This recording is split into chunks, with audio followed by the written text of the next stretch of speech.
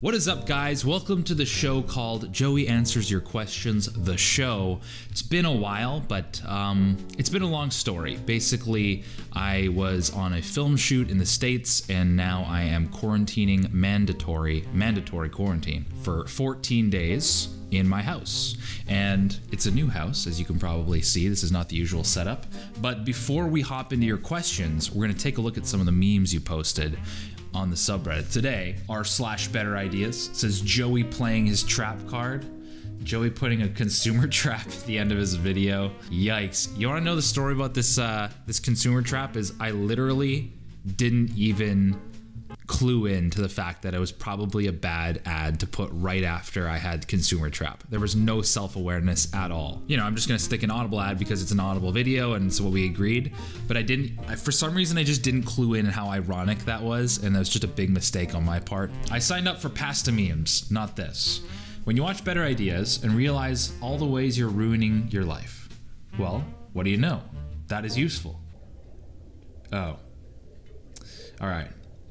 It's pretty funny. It's not the funniest, you know, just gotta be brutally honest, but I do appreciate the use of these little, you know, Joey cutout heads here. That's great. When you're also a 20-something white male who is average height and bald with light facial hair, maybe I am productive?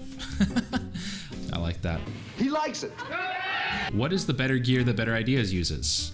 kit.co/filmmaking. Ooh, I might have not updated this. Yeah, I still use these guys. I'm actually using this mic right now. It's like the orange version.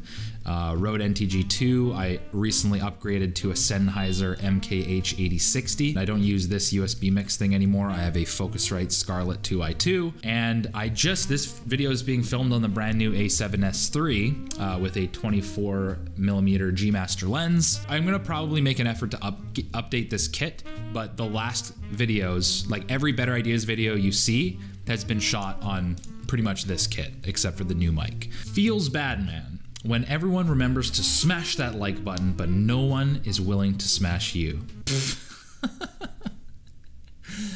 Yikes. That's pretty funny. That's good. That's good. You know, I had to do it to him. That look when your channel is for better ideas, but it rarely translates into better content. Wow. You guys are just roasting me. This is the part of the show where you guys roast me for 10 minutes straight. I know where this is going. Do you? No. Okay. Okay, anyone else feel the same way? Also a video suggestion for Joey. My knowledge about productivity and self-improvement. My knowledge of how to apply it. You know, that's what hopefully this channel is trying to let you guys do. Easy enough concepts that you can apply to your life. But if you want me to do an even better job of it, then I already am. I don't know how that's possible. I'm just kidding. Yeah, just let me know. Yo, everyone, let's start using this subreddit for memes and useful info, articles, discussions, everything. 476 members, 0 online. Yeah, that's gonna be the inside joke of this subreddit, is that it's just a ghost town. When your channel is called Better Ideas, but you don't have any video ideas. Yeah, that's me every day. Joey seeing regular memes. Joey seeing a meme about an abusive family. That's the meme review today. Pretty good memes in there, but I know you guys can do better, so just like hit the memes up. Put the memes in the subreddit. All right, now to the serious part. It's gonna be weird transitioning from this type of funny memey content to more serious business. Also, I dressed up for this video. I don't know if you can tell. I'm in quarantine, but it doesn't mean I can't be fancy. Fancy living, here we come. Julian Girth says, hey Joey, I think you are currently not in a relationship. Where is this going? Physical touch and words of affirmation. I think you're currently not in a relationship, and I don't know what your experience with that stuff is either, but I was still wondering what you think of the most important things in a relationship are. Like what method you would use to determine whether to get/stay together with a partner, or whether or not the relationship is worth marrying/keeping in your life. Just curious what your thoughts are. Awesome channels, greetings from Germany. Well, thanks for the question, Julian. So I would say in any relationship, speaking the truth is by far the #1 most important factor in relationship success. And that's not a real statistic, that's just the way I see things. If you speak the truth without trying to hide things from your partner, even in the face of an uncomfortable situation. If there might be some immediate backlash towards you telling the truth or being honest, it's always worth it in the end to be brutally honest. If people are incompatible, you'll be rejected no matter what. And being brutally honest is the best tool that you have at your disposal for filtering out people who are incompatible with you. Because if you speak your mind and they're like, wow, that's messed up, I don't agree with that at all, you guys can go your separate ways. Can you be honest and open with each other? And can you maintain that honesty and be honest about how honest you want to be going forward? Thank you for your question, Julian. Moving on to the second question, we got A.H says, what's your favorite thing you've ever learned? Skill-wise, not knowledge. Also, ever tried horseback riding? Well, I'll start with the second question first. I've tried horseback riding one time when I was a very little child. It was like a big Clydesdale horse, and it was intimidating to me. I didn't really ride it. Someone just kind of put me on it, and I survived. Barely. But that's about my entire experience with horseback riding. But what's my favorite thing you've ever learned skill-wise? Let's see. This question's hurting me. Favorite. You know, making movies, video editing. It's all just sort of stuff I do every day, but it's not like that interesting of an answer. Joel, what's my favorite thing I've ever learned? Well, I'd say probably for you, like how to use a camera. That's changed your life. Yeah. Maybe I just will go with that answer. Thank you, Joel. Yeah, I'm just gonna have to do the safe answer. It's just such an obvious answer. I don't need the Creative Cloud updates. Thank you very much. No, I don't want to update any of this shit. How to use a camera and filmmaking in general is something that I would say has had the most impact on me. It's the obvious answer, but it's the true answer. Sven V says, what do you honestly think of the excessive amount of courses being sold online? There are a lot of courses, aren't there? Some of them are very useful.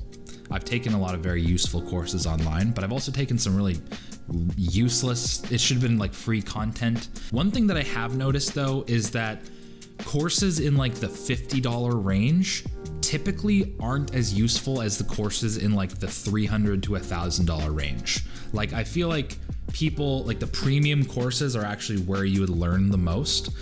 Obviously you still have to do your due diligence and really dive into it, but I feel like the best, like most advanced substantial content is usually in a higher price bracket, and then stuff in the lower bracket is stuff that probably should have been free anyways, but people often create like huge sales funnels towards these little $50 products that should have been free in the first place. You see this with like fitness YouTubers all the time. I'm pretty mixed on it. I will probably be one of the people who develops a course, but it's not going to be a willy-nilly course. It's going to be something substantial. Mohammed Hasnain, I'm sorry for absolutely slaughtering your name, says, what is your life goal? Why all the self-improvement? Yeah, see, this is something I talk about on my channel all the time.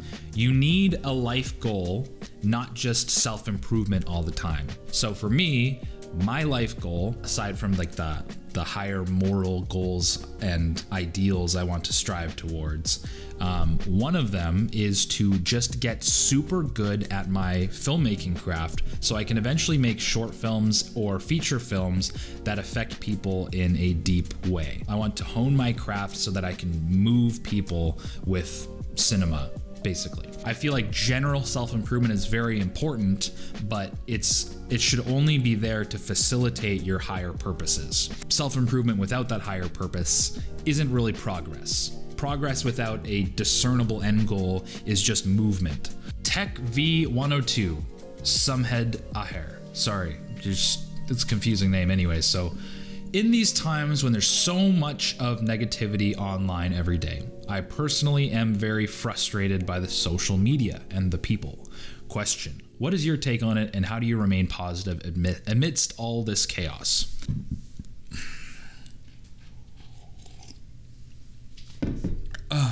I feel like negative articles and people roasting people like you guys do on my subreddit, it always gets more clicks and more reactions, and people are way more likely to click on an article being like, Elon Musk in shambles because he messed up on stage or something, rather than Elon Musk had a great outing at the 2020 TechCon, whatever. I hate this channel. No! No! Like, that's just boring. People want to watch the world burn. You know, there's a reason why gladiator fights back in the day were so popular. One way to counteract that and spread more positivity into the world is to just spend way less time on social media. Like, stop looking at screens so much and go read a book or something. Inevitably, as people are begging for screen real estate, for your attention, they're just gonna get, the whole world's just gonna get more and more negative online. So just unplug yourself a little bit. Shocky says, what time do you wake up in the morning, Joey? Ideally 8, but I've not hit 8 anywhere close the past couple of weeks because my whole schedule has been completely messed up. I think I woke up at like 10:30 today, like not really good. I need to get better at it personally. Once I get in the routine of things again, I really want to make sure I'm waking up at around 7:30 a.m. But just totally candidly, I haven't been. Ryan Rowell says, what have you been doing during quarantine? So that's a little bit relevant for me today since I'm on a mandatory 14-day quarantine. If I leave my house, according to the Canadian government, I could be charged up to $1 million or spend up to 3 years in prison. So I literally can't leave this box for another 12 days, I think. No, probably 11 days. It's day 3 now. Thankfully, I live in BC, Canada, so when I'm not in mandatory lockdown, the province is kind of opened up a bit. I've been going to the gym. I've been kind of going about my life, you know, obviously not hitting the pubs or anything with my friends. But that's the only real difference, is a little bit less social outings at nighttime on the weekends. But it's been pretty normal here. Rindert Persoon says, what's your max squat, deadlift, and bench? Jasha says, gotta get the stats. Oh man, dude. Not that great. I'm not very good at the fundamentals. I'm just gonna be straight up with you. If I'm making excuses, I have a really weird shoulder. It's like I've had low back pain and a weird like right shoulder for as long as I can remember. Oh, actually, sorry. The shoulder thing is new, but the low back pain is not new. So I find that squats really hurt my back. I've been told front squats help that, but I've been too lazy to switch to my front squats. Without the BS, I've probably, my bench max, if we're talking like 1 rep max, I've been able to do like probably like 240 or something. I'm almost at 225 on incline, and it feels really comfortable. Like it feels like it's hitting my chest and not my shoulder. I tried to get into deadlifting last year and I could do like 2 plates in a bit, which is nothing. I got to 285 on squat. So again, nothing spectacular at all. It's just rookie numbers. Those are rookie numbers in this racket. I have some joint afflictions that hinder me from doing that. I'm gonna like look for ones that aren't at the top that maybe have like a lot of upvotes. Like, why does my carpet smell like cat pee? Yeah, sorry about that. That wasn't your cat, it was me. Peed on my fucking rock. Aaron says Halo or Minecraft. Halo every time. Minecraft's fun too. Why is your head naked? Complete freedom, my friend. Oh, little bald bro here, definitely vouching for me. Yeah, it's way more aerodynamic and it honestly looks better on me. Do you practice or play any musical instruments? Yeah, I dabble with guitar. I'm quite good at piano. I'm just gonna boast like that, but I literally had a scholarship and went to school for piano before I switched majors, so I have a good competency in classical piano, but I want to get better at jazz. You like jazz? If I handed you $1,000, how would you spend it? I'd buy groceries. Comfort Ahibola. It's pronounced Ajibola. I'm so sorry. Nice to see you in here again. What did you intend to do after finishing school? What are you currently doing? Do you use your knowledge from school in any way doing what you do currently? Yeah, so I do a mix between YouTube and freelance video. Like as I just said, I was on a film shoot. I help out where I can with my friends who have production companies and stuff. I did media and communications in school.